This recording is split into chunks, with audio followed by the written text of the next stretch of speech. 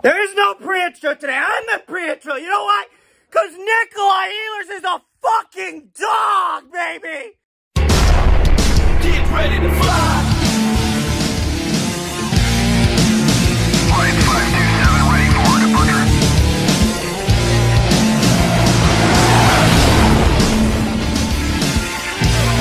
Get ready to fly!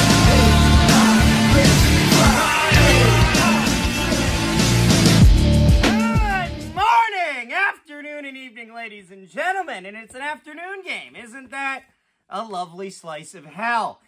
Whenever there's an afternoon game, it gets involved in my work, but thankfully I was able to see all of this game in its entirety. Welcome! This is your first time tuning in. My name is Zachary Dolan. Pleasure to meet you. I cover every single Winnipeg Jets game of the season and a bunch of other stuff of Winnipeg Jets content. If you are a fan of the Winnipeg Jets, or even if you're not, you will play us eventually. So if you could hit the subscribe button, we would really appreciate that. We're trying to make a push for 2,000 subscribers by the end of the playoffs this season. We appreciate you all for tuning in. If this is not your first time, welcome back. And oh boy, are we excited, aren't we, lads? The Jets win 2-1 in overtime over the Ottawa Senators. We got a lot to cover here. Let's get into it. The first period is fine. It's fine. I didn't like a lot of the first. I don't want to say I didn't like a lot of this game because I can't. The big stories with this team is that their center depth is really weak. Like, the centerman depth for the Jets right now is a third liner playing on the first line, a second liner who we started out with the thought process that he could be a fourth liner on the second line, a guy who was brought up from the Manitoba Moose on our third line, and then a guy who just got off injury reserve on our fourth line. That's our center depth. That's less than ideal. So what's resulted in that is a lot less goals. Everyone talks about how good this team has been playing, and they have been playing good defensively. One of the real cruxes of this Winnipeg Jets team is games get a lot more stressful than they need to be. We get the wins in the end. However, it's a war to get there sometimes. For 40 minutes of hockey, it is a stressful endeavor. This time we got the whole 60. We got the whole 63 minutes of hockey being stressful. But yeah, let's get into it. Into the second period, the Jets get the first crack in the armor as Mason Appleton, of all people, scores, making 1-0 reaction here. Oh, we got a room. We got players. Yeah! Woo! Let's go! Woo! That's big! Out of the way, Apples. Fucking go. Yeah, great read there by Appleton and the forwards. It's a bad read by the Ottawa defenseman, who doesn't realize that, especially with the long change, the second that puck gets over him, it is not going to be icing. I think he realizes he's up Schitt's Creek without a paddle, and that's why he kind of goes, oh, for the love of God, please get this. But nonetheless, the Jets do take the lead on that. The rest of the second period's a little nerve-wracking. At no point did I really feel the Jets were in charge of this game. There was a couple shifts, actually, I'll take that back. There was no prolonged period of time that I felt the Jets were taking charge in this game. There were moments and flashes in the third period, which is funny because we scored in the second. But it always felt like victory could slip through our fingers oh so simple. Now, before we get to the third period, what time is it? Moose Watch!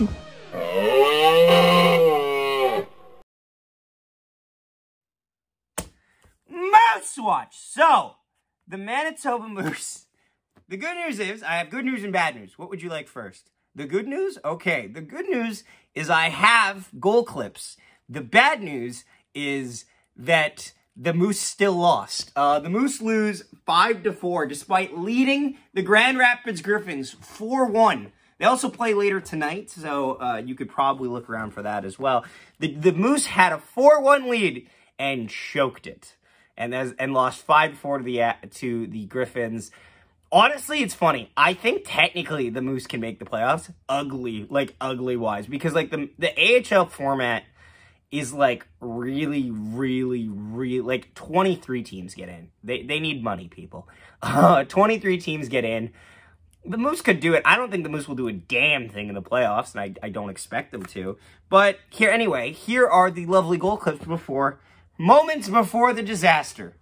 Drops it off. Long shot fought off by Kosa as Daniel Torgerson let one fly. Now he gets it to the front of the net. Caron scores! Thomas Caron, a rocket from the slot, and it's 1-1. So he dishes to Capobianco. Long shot. Blocked down in front. Bounces to Chibrikov. He scores! Nikita Chibrikov! A power play goal, and the Moose lead 2-1. Behind the Grand Rapids net. Kosa out to play it. Fumbled the puck, gave it away. Out in front, they score! C.J. Cease, and it's 3-1 Moose. Jeff Malott out of the box, and Lundmark will try to join him, but Malott goes right to the goal, and he scores! Jeff Malott buries it up top, and it's 4-1. Yeah, so it's obviously nice to see. It is, nonetheless, it's nice to see guys put up points, honestly, at the very least. I'm fine with the Moose not being a good team if it means the Jets are a very good team, and that's, at this point, seemingly the trade-off. Anyway, we go into the third period, and this period took years off my life. I feel like I'm in my late 20s now. I'm in my mid-20s, so that's me. I had a moment of realization there. I'm like, oh my god, 23 is practically mid-20s. It's like early 20s? Is it like sets of 3? That's how we do it. But anyway, I felt years tick off my life because, one, they score pretty early on here. Shit!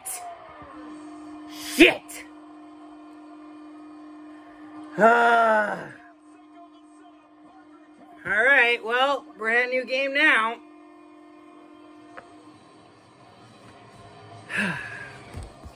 And then they just pressured the shit out of the Jets. Now, the Jets get a couple good shifts. There's one where the Velarde line is down low well. There's one where the Perfetti line is. Fun fact, both those names I just told you, none of them played any minutes in overtime. What the shit? Why, Rick? Why do you work in such mischievous and mysterious ways? We got the win, so I'm not going to complain too much, but it's just like, what the fuck, guys? You know what? I want to see Fetz or Velarde center a line.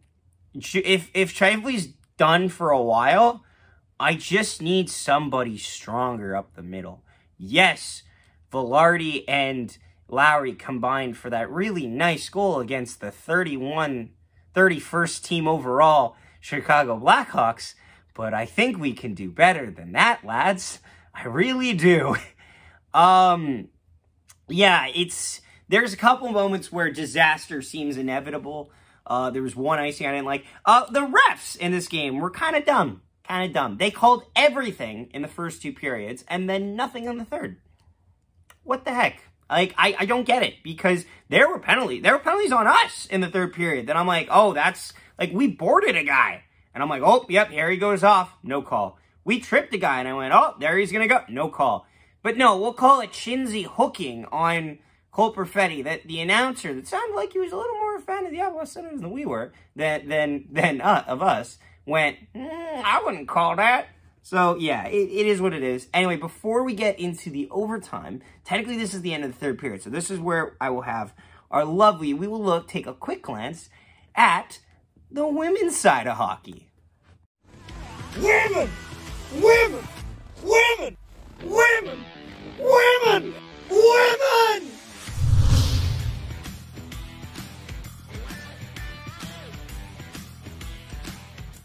Yes, so PWHL HA is in full effect. There's actually a game tonight I recommend checking out on YouTube. Pretty much the American teams have all been pretty solid, honestly. I think easily Manitoban Crean Schroeder has led PWHL New York in just helping them get better defensive scheming. Minnesota looks like a unit. They did get upset, though, a couple days ago, but they did get a win not too long ago in overtime. And Boston's not bad either. The Canadian teams are okay. I think the best Canadian team is Montreal, though.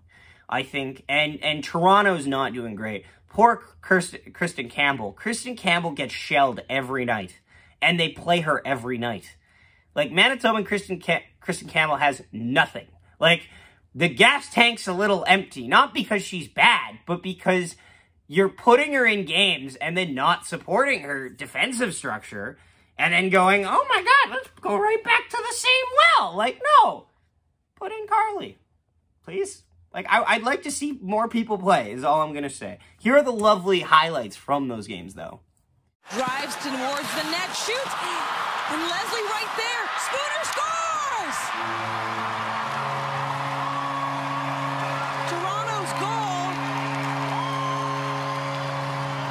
And it's Hannah Miller who gets the job done. Toronto scoring in the first period, something they've never done. Opening scoring. Connor's getting teed up. Now Gable, she's got Mueller right there, shoots, and they score! Boston does it. They get on the board in Toronto. After playing their hearts out to stop another Toronto goal on the other end. That rush. Got Mueller again, and a big shot by Keller. It's good! Boston scores! And it's Megan Keller who does it.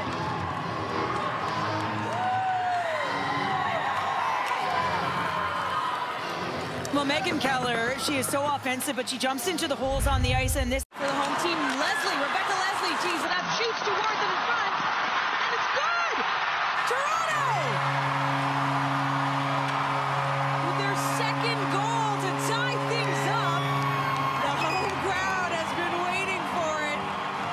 You love to see it, and it looks like Hannah Miller will lead the way, her second goal. Mueller, she dropped pass. Here's a chance for Gable in front. She scores!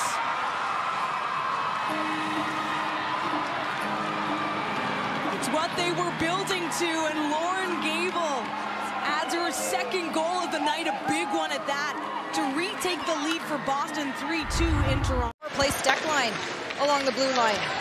Far side pass for Heisey, near side for Tappany. Tappany top of the circles, she'll score!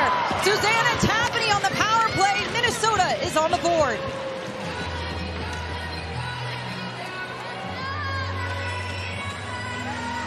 Well, Minnesota will get their first power play goal of the season, and it's Susanna Tappany letting line panic as Boulier is trying to keep it in. Panic chips it ahead. Grace Zumwinkle with some room. Zumwinkle drives, looking in front, and she scores! Oh my goodness! Grace Zumwinkle has arrived, her 5th on the season. And a jailbreak at that. Welcome back, Susanna Tappany. Out comes Flaherty. Susanna Tappany. Trying to read the play. Daryl Ross watching Tappany. Krisheva calls for it, and they'll score! Ricochets off a body in front. It'll be Susanna Tappany in overtime for Minnesota.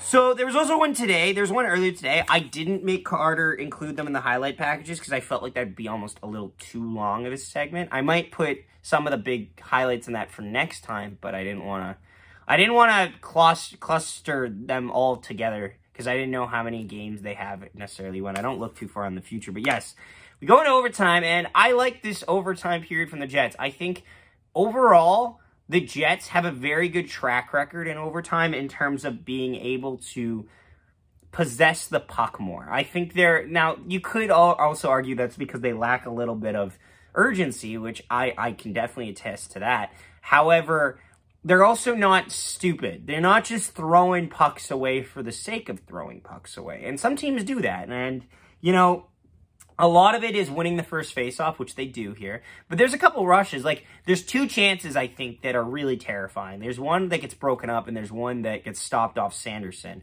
I think it is. It's either Sanderson or Norris, and it scared me both times. However, the Jets get the job done as Nikolaj Ehlers, on his last gasp, it seems, out of absolutely nowhere, scores to put the game away! No.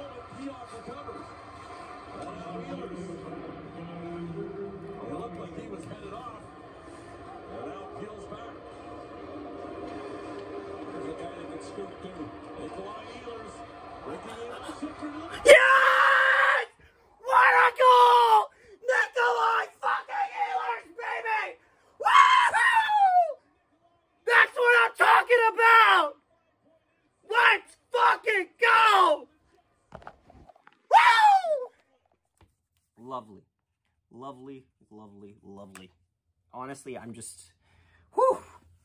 I'm happy to escape with 2 points. I'm annoyed that Colorado keeps playing so much more games than us. Like, could you have a couple nights off? Because, like, they always win. They always crush somebody. Because Colorado Avalanche are funny. They're like the opposite of the Jets. They can't defend for nothing, but they score all the time. We don't score a lot, but we defend like motherfuckers. So it's like, I'll look up and I'll be like, oh, they won 7-4. Well, let's just cut back to this Jets game where it is 1-1. Oh, God. Hope we get back to being first in the Central. Da-da-da. Like, am I happy we're first in the NHL? Yeah. Do I want it? I don't know. I don't think I do. I actually don't think I do. I'm kind of scared of the President's Trophy curse. I'd rather, but that being said, you have to get first in the Central. You don't have to get first in the NHL. You need to get first in the Central.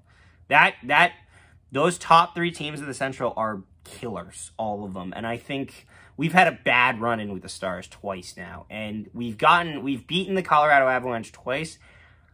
I'm still afraid of them. So, yeah. Couple things the Jets can work on, obviously. 3 stars of the game. Mason Appleton grabs the 3rd star in this game. Nikolaj Ehlers grabs the 2nd star, and the 1st star has to go to Connor Hellebuck. Got shelled in the first half of this, pretty much throughout this game. Honorable mention, I'd say, goes to Dylan Sandberg. I liked a couple plays that he made, honestly. There's not a lot to say. But yeah, thank you so much for tuning in. Please leave a like on the video. And we'll see you next time when the Winnipeg Jets take on the Boston Bruins in Boston. Thanks for watching. Nikolaj Ehlers chips it through, gets it